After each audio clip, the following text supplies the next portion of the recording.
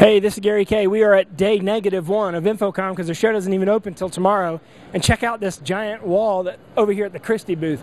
They're showing security monitoring, command and control center, showing how much image processing they can do. And I'm going to bother Paul over here. Paul, what are you guys using as an image processing? We're using our Phoenix Notes, our new Phoenix well processor. Yeah, so the Phoenix well processor. That is amazing. I don't know how many sources can that maximum. How many maximum sources? Node can do 12 sources, 2 DVI in and 10 networked, and we have 2 outputs per display, or 2 display outputs per node.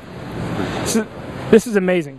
This is a great demo. I mean, one of the big growth areas in our market is government applications, obviously, recently, command and control centers, and of course, Christie has some of the best lines of video walls on the market.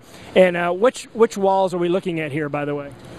These are our new front access 72-inch HD cubes with motorized adjustment, so everything can be done from the front of the display now.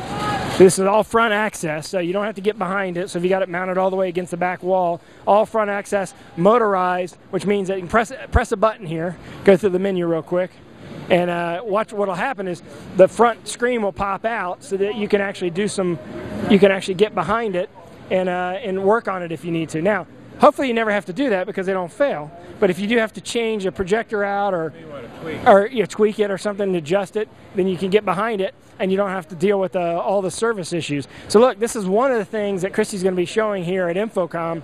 One of the reasons why you need to come by the Christie booth in the North Hall, and one of the millions of reasons that you need to come to InfoComm every year. But if you can't come, next best thing to being there is watching our coverage at ravepubs.com/InfoComm 2014.